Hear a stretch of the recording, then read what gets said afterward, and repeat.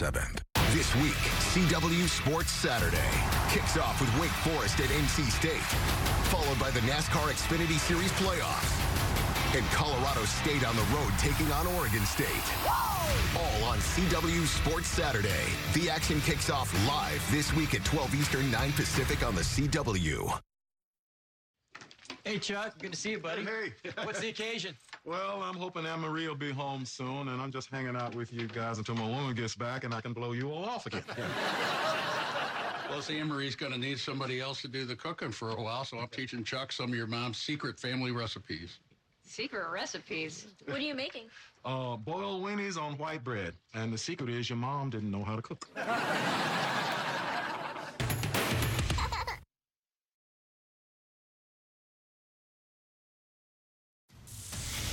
Now at 10, the line fire flares up again, forcing new evacuation orders and warnings nearly a month after that fire started burning in the San Bernardino Mountains. We're live with the latest. And a tragedy in Simi Valley. A mother of 5 is stabbed to death by her boyfriend in front of her children. We have reaction from those close to the victim and the latest on the investigation. And actor and musician Kris Kristofferson has died at the age of 88. How the award-winning entertainer's life and legacy will be remembered. Now, on the news at 10.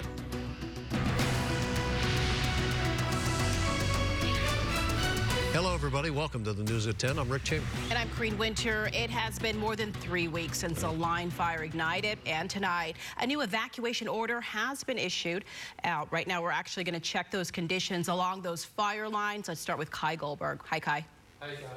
Yeah, we want to take a look at some of the conditions outside tonight. It is a favorable night here in Southern California for firefighters as we're looking for light winds as we do take you out towards that highland area. You can see we're looking at all the data, the information you need to know about the top of your screen again, just up to the north of the highland area to the northeast. Good news, temperature tonight in the low 70s, humidity values on the higher side, but still quite dry out there, 38%. And this line fire has chewed up a great deal of terrain, over 40,000 acres. Fortunately, though, they're getting containment, but this once again just sparked off through the afternoon today. And because of that, not only are we seeing that wildfire danger and extremely tough terrain, but we're also looking at poor air quality. Got a lot of smoke throughout the Inland Empire up into the mountains tonight. We're going to keep the air quality alert in place until we get to tomorrow evening at about 5 o'clock. But tomorrow, well, that's when we start to really see the heat moving into Southern California. A 3-day heat wave. We're going to call it Monday, Tuesday, Wednesday. And you can see we've got the advisory board up on the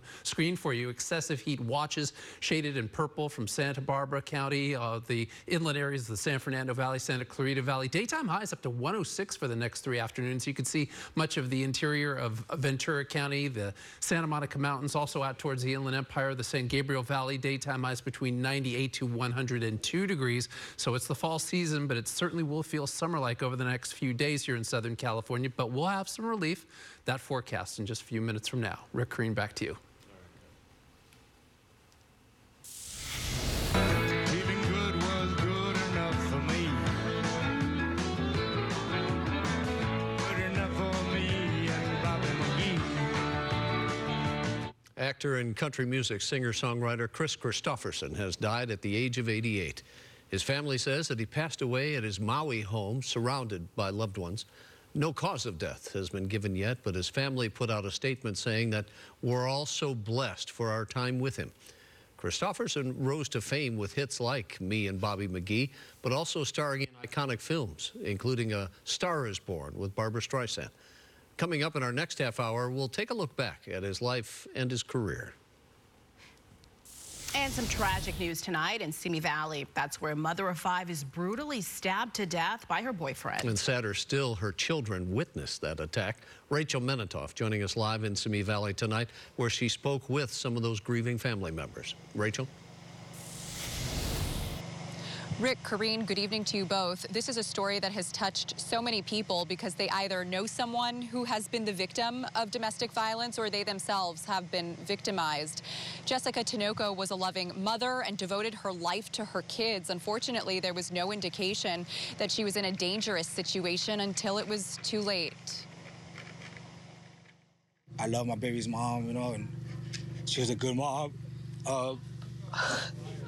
She's always been there for my kids, you know. She's always took care of my daughters. She was such a beautiful person, so loving anyone she came across. She was willing to help them if they needed help. You know, she always said how proud she was of me and how happy she was to see me grow up and how much she looked at me like a little sister. The abundance of love and adoration felt for Jessica Tinoco in her short but impactful 34 years of life is evident when you talk to her cousins, her aunt, and her dearest friends. Motherhood was her passion, her creativity and spunk seen in and around her Simi Valley home, currently covered in Halloween decorations. She loved her kids. She loved kids in general. All the friends, kids, all the cousins. Like, you'll find her at a party. We're all over here. She's in a jolly jumper with the kids. Like, she was a kid person. Alicia Alonso grew up with Tinoco from elementary school on. She says her best girlfriend had been dating her boyfriend, Raymond Rivas, for about 9 months. They likely crossed paths during their high school years in Oxnard and reconnected years later. There were no obvious signs that she was in trouble. I didn't know it was at this level. And that's the thing. You just never know what's going on behind a closed door. On Friday night, everything changed. The Simi Valley Police Department says it got a call from Tinoco's daughter saying her mother was being stabbed by her live-in boyfriend. When authorities got to the family's home, they found a most brutal scene. Jessica stabbed in the face, neck, and abdomen in front of her young children. And my heart goes out for my nieces and my nephew. They don't deserve this. They don't deserve, and no child deserves to go through something like this. Jessica was a Tia herself. Her nephew, Nimaya, speaking through tears, says she made him feel seen and special. She would always take us on occasions and stuff. She would always be happy to see me or anyone else. She was the best Tia. Rivas was arrested here at the couple's home in Simi Valley soon after the attack. He's being held on suspicion of murder. We do want to remind anyone who might be in need of help or resources, you can always call the National Domestic Violence Hotline. We have the phone number on the bottom of the screen. Reporting live in Simi Valley, I'm Rachel Menitoff. I'll send it back to both of you in studio. All right, Rachel, we appreciate that. We want to go back and talk a little bit about the line fire because it's been 3 weeks since it ignited, but tonight a new evacuation order has been issued and others are under evacuation warnings. KTLA's Carlos Acedo joins us live from Highland with the very latest. Carlos, what's it like on the ground tonight? We're at Korean Highway 330 behind me is closed in both directions as officials try to gain a handle on this stubborn fire. As you mentioned, things blew up late this afternoon, forcing several evacuations. Evacuation of this area is required. Esta área debe ser evacuada de emergencia.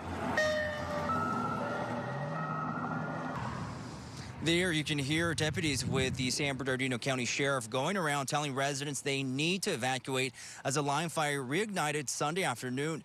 An evacuation warning is in place for the Boulder Bay area of Big Bear from the dam east to Wild Rose Lane. A mandatory evacuation order is in place for the community of Seven Oaks, while an evacuation warning has been issued for the community of Angeles Oaks. Residents who require additional time to evacuate were told to leave immediately, especially the elderly and those with pets and livestock.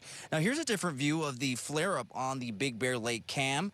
Fallsvale School in Forest Falls will be closed Monday. As a result, the line fire has torched more than 40,000 acres since igniting at the beginning of this month, destroying several structures and injuring 4 people. The line fire is believed to have been intentionally set on September 5th.